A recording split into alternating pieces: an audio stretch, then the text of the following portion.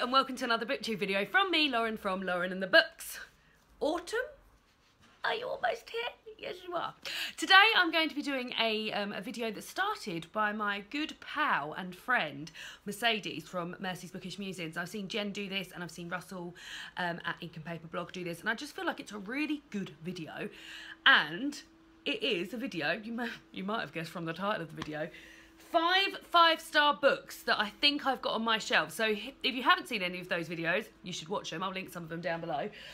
These are 5 books that I've pulled off my shelves that I haven't read yet that I think are going to be 5-star books for me. I've got a non-fiction in there, I've got a YA in there, I've got a classic in there, and I've got 2 sort of literary fictions.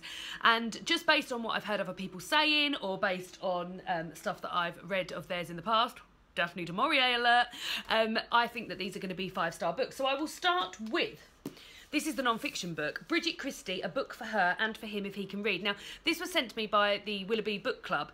They sent me a box and said, would I like to offer my viewers, a 10% off fee from their subscription service. So if you do, I'll make a link of it down below. And I said that and in exchange for that, they would send me a book that they'd picked for me based on my Goodreads and my reading habits and the fact that I said I liked non-fiction feminist fiction.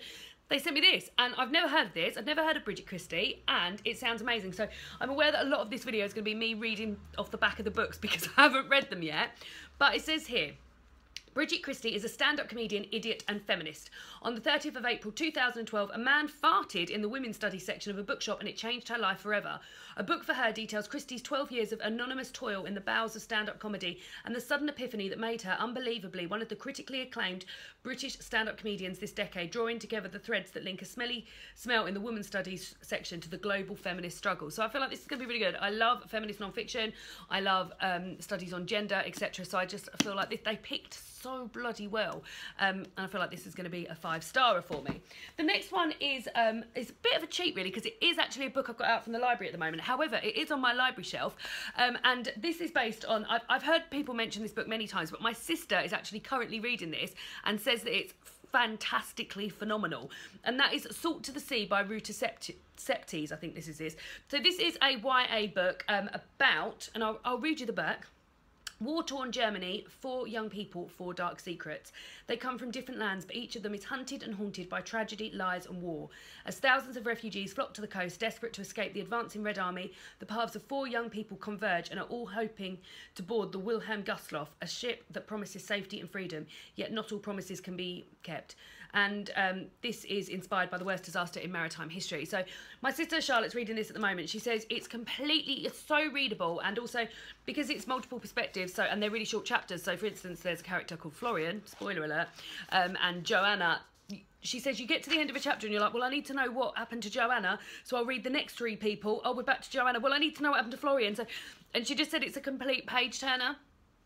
So I've been looking forward to reading this for a while, because as I said, I've heard a lot of people mention it, but I feel like this would probably be a 5-starer for me. So that's that. Love multiple perspective, etc. So the next one is one that is actually on my my TBR of TBRs at the moment. So at the end of last year, I love watching booktubers' favourite books of the year, and on watching all of those videos, I noticed that a lot of books that people were mentioning I had on my shelf, so I was super excited. So I was like, I'm going to make a TBR video based on people's best books of 2016 that I have on my shelves. And one of those books that come up in a few videos, but namely Jen's, is The Butcher's Hook by Janet Ellis. So first of all, this cover is absolutely amazing, and I am currently reading Tipping the Velvet by Sarah Waters, which is set in a similar time. No, it's not. This is set 100 years earlier than Sarah Waters than Tipping the Velvet, but I've been meaning to read this for such a long time. I love a bit of sort of cosy historical fiction. This sounds like it's got some real like background darkness going on. It sounds like the character it's told from the main character is a female, which I love.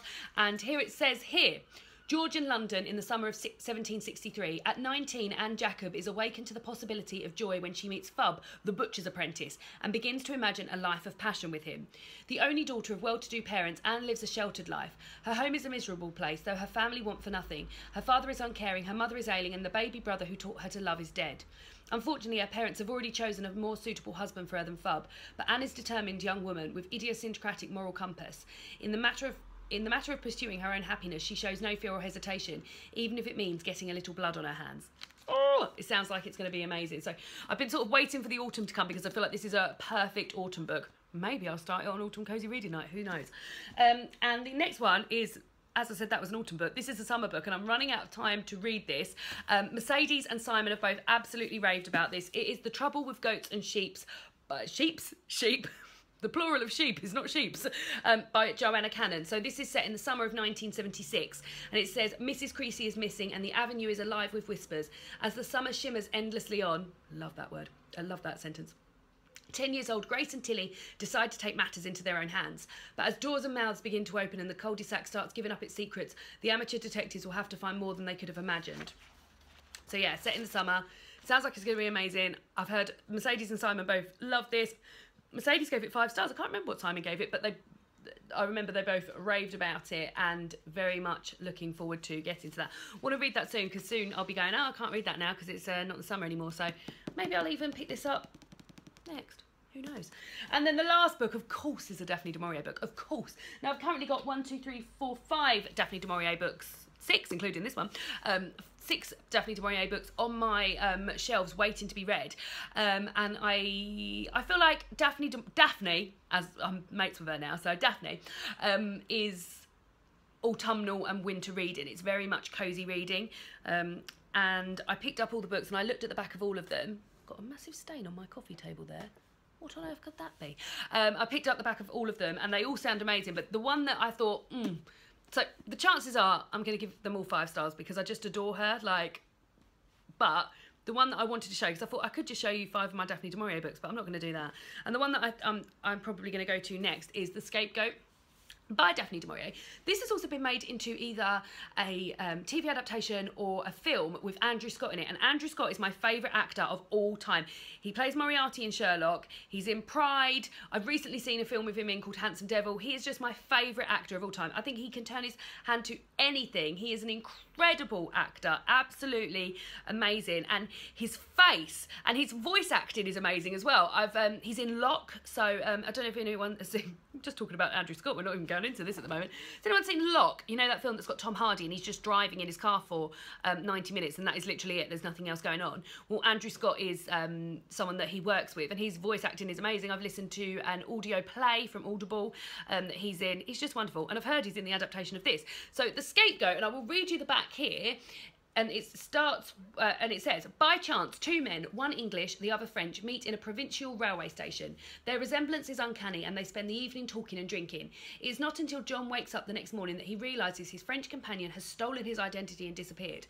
So John steps into the Frenchman's shoes and faces a variety of perplexing roles as owner of a chateau, director of a failing business, head of a fractious family, and master of nothing.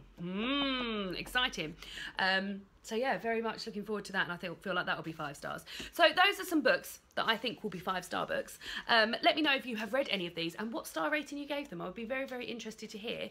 And have you got any 5-star books on your shelf? I would really, this isn't a tag video or anything, it's just Mercedes' inspired idea that I've stolen from her.